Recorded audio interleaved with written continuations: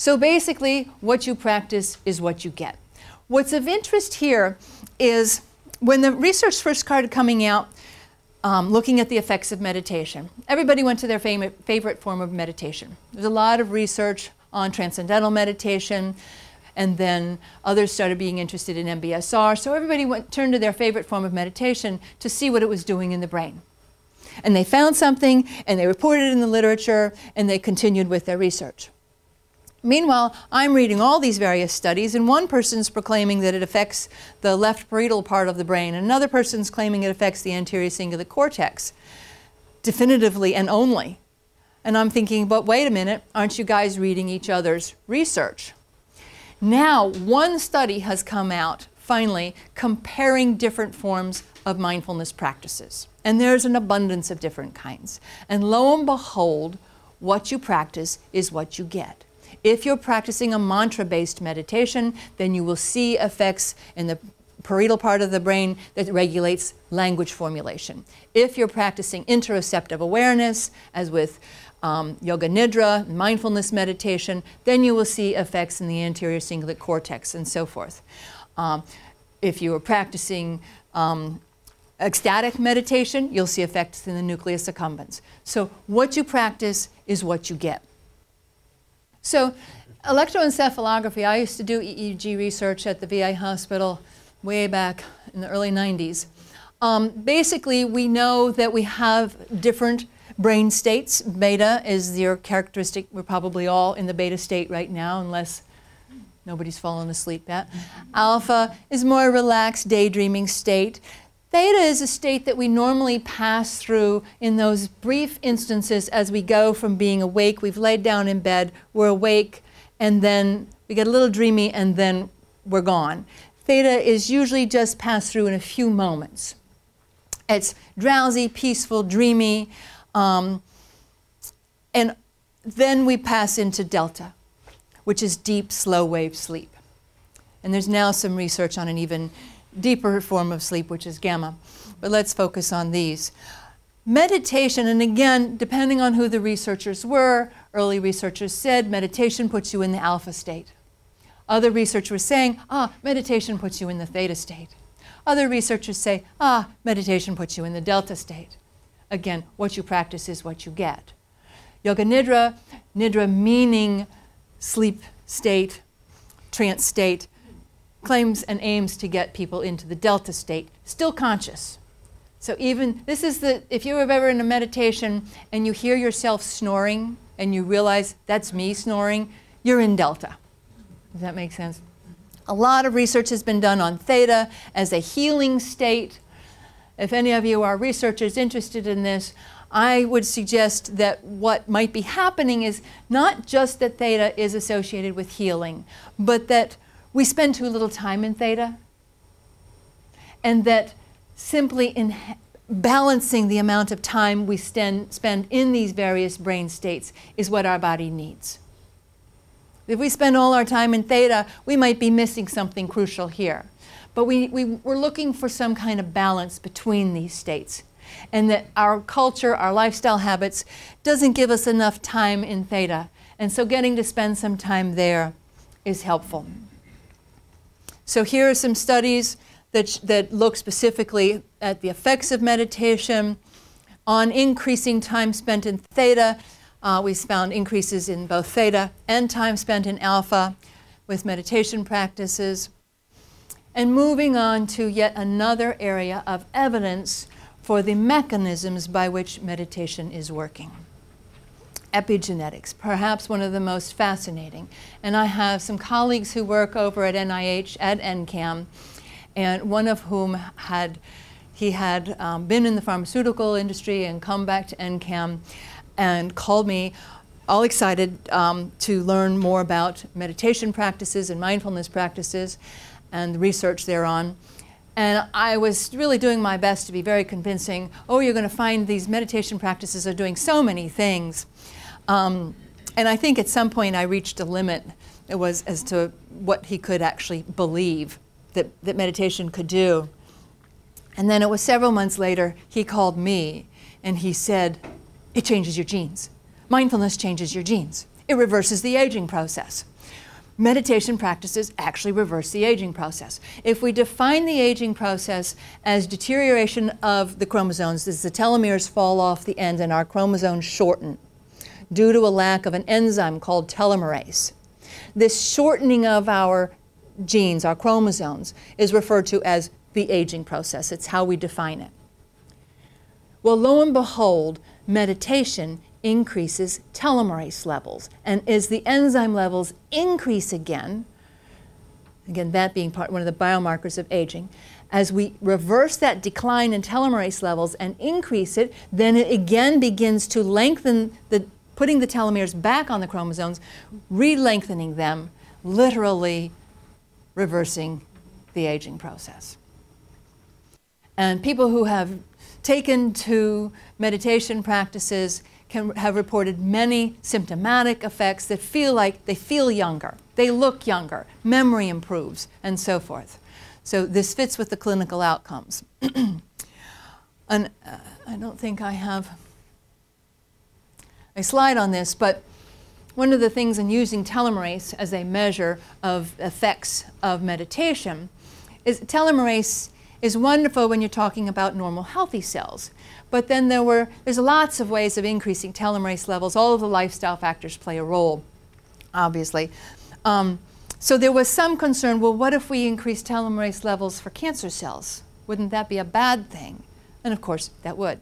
It was actually an acupuncture study that came along and looked at the effects of acupuncture on telomerase in healthy cells and in cancer cells, and found that acupuncture differentially affected the cells. So the healthy cells got longer, more telomerase levels in the healthy cells, lower telomerase levels in the cancer cells, and the cancer cells more inclined to apoptosis. So I don't know if we can translate from acupuncture to other mind-body practices as well, but the suggestion is there that there is the potential for differential effects, positive effects in the healthy cells and negative effects in the malignant cells. So some of the functional clinical outcomes of meditation that are associated with all these specific mechanisms are obviously significant and effective uses of mindfulness and other mind-body practices in treatment of pain and associated depression and mood disorders, and now we've seen some of the mechanisms of how. Anxiety, ADHD, substance abuse. The evidence basis is abysmal for treatment of substance abuse, and yet the evidence basis for use of meditation is phenomenal. So I suggest if any of you are involved in running or treatment in substance abuse programs, look into it. We're seeing effects in terms of treating cancer. I just heard on the radio driving over here the trauma and stress associated with the diagnosis of cancer. And perhaps some 44% of people are suffering now PTSD just from hearing the words, "you have cancer." And yet there's some wonderful studies on the use of mindfulness pre-diagnosis for people. People who were suggested to join a meditation program pending their diagnosis. None of them suffered from these traumatic effects of receiving a positive diagnosis of cancer. And the measures in these studies were clinical outcomes and immune function. Immune system function plummets when people receive that diagnosis. Just when you really need your immune system working for you, it plummets. And yet people who were meditating did not have that effect. Every single risk factor for heart disease is positively impacted by meditation and yoga. And we have, probably other mind-body practices, but we have research studies showing every risk factor for heart disease improves with these practices. I mentioned eczema simply because that was just one of the very first areas that was researched in terms of the effects of mindfulness. Flu, the incidence of flu is greatly decreased. And for people who receive a vaccine for flu, it's far more effective in people who are meditating. And I put this slide up because this is another area that I do research in and work, and we're actually going to be doing a big clinical trial starting in November. You can check on the Mindfulness Center's website for more details about this. But I listed here the diagnostic criteria for ADHD. according to the DSM. These are the criteria by which ADHD is defined. Then I made this slide about 7 years ago, before there was any research in the field. So I went to the research that existed on the effects of meditation, the clinical outcomes, the behavioral outcomes for meditation. And I made a list of them. And one for one, I lined them up. They are the exact opposite. So whereas ADHD is the inability to attend to details or making careless mistakes, the effects of meditation is improved executive functioning, and so forth. Difficulty sustaining attention, increased attention regulation, as we talked about the role of the anterior cingulate cortex in attention regulation and so forth. So the evidence would suggest that mindfulness practices would be one of the ideal therapies to put in the arsenal of treatment.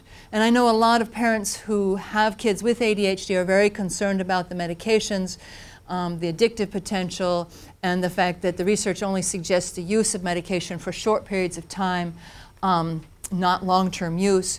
So then what do we do? Meditation provides lifelong skills that people can use to treat these symptoms. So this is a summary, and I believe you have handouts, and I included a lot of information so that you could return to your handouts for this, but a summary of the mechanisms and the portions of the brain that regulate these various mechanisms through which mindfulness works.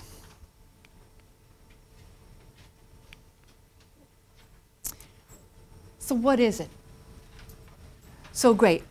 We know it's wonderful for your health, and we've got all the brain science you could possibly imagine and other medical science behind these practices. Now the question is, wait a minute, what exactly is it that I'm supposed to do? What is the part of the practice? Is it the fact that you sit there for an hour and your knees hurt and your back is aching? No, don't do it that way. That's not working. Is it the fact that your eyes are closed? That's a little bit helpful, but that's not the big thing. Is it the fact that you're not doing something else? Here's what it is that's really working. Interoceptive self-awareness. Focusing inward. What's going on inside? There's a lot going on there. There's your breathing. That's a wonderful stimulus to focus on because as long as it matters, it's available. We can all detect ourselves breathing. Heartbeat is another, but I find only about 50% of the people can feel their own pulse. That might increase as you practice, but at least breath is always there.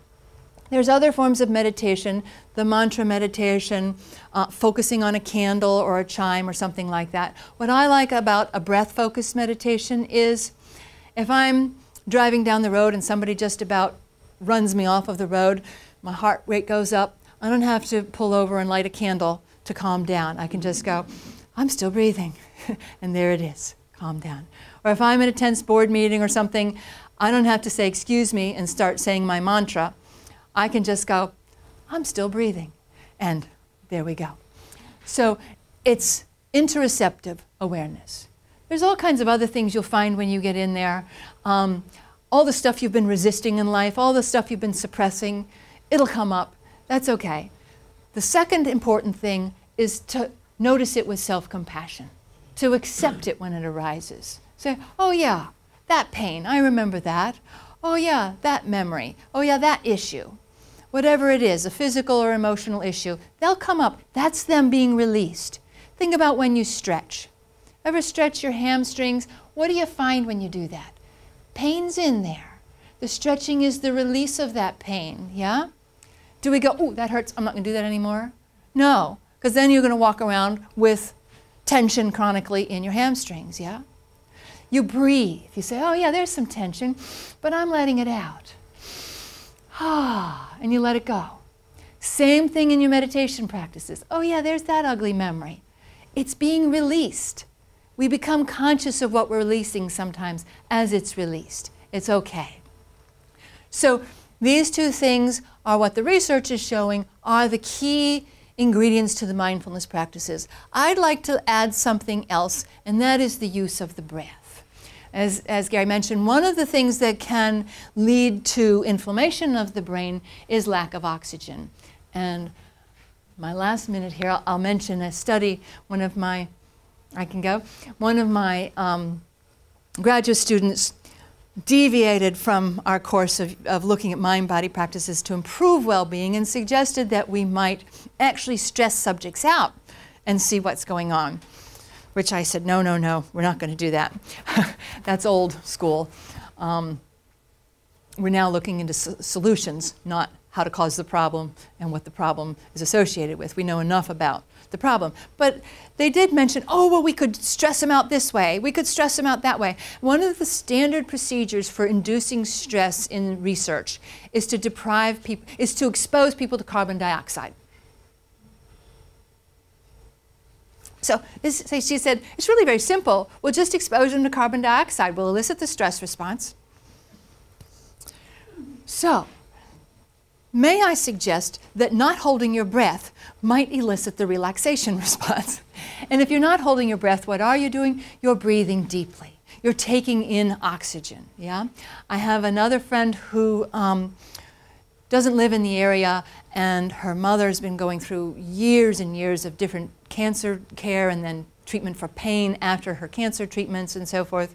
And she's just had a relapse and was in the hospital, and she'd been in for a month and a half because her oxygen levels, her blood oxygen levels were too low to be released or to continue with her chemo. And she'd been on an oxygen tent for 6 weeks. And I talked with my friend, and she's like, what can I do? She's in so much pain. And I said, well, I can't teach you everything over the phone, but just have her do some deep breathing exercises. Just get her breathing in and breathing regularly and watching her breath. I think you can do that.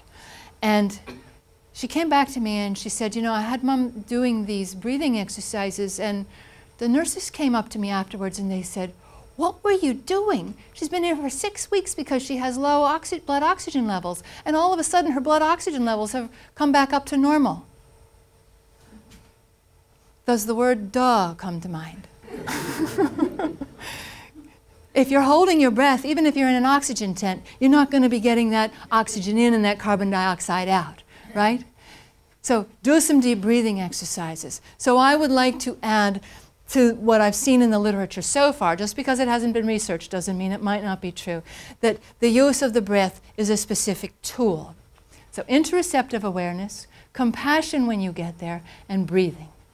So how do we select the brain state of our choice? What do you choose?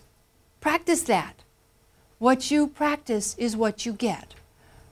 Does that make sense? What are your intentions?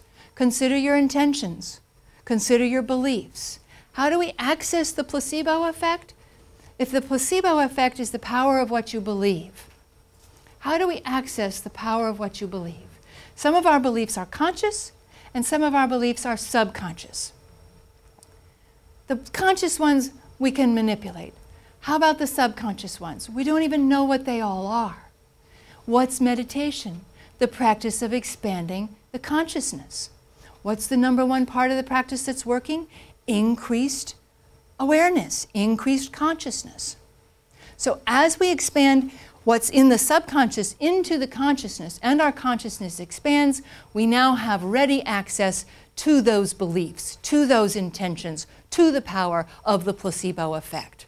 And I say that with honor for the concept of the placebo, not denigrating it as some nuisance factor in our research studies, but because it is the power of what we believe, the most potent healing tool out there. In all of the research that's been done, the most potent tool, the power of the mind. Thank you so much.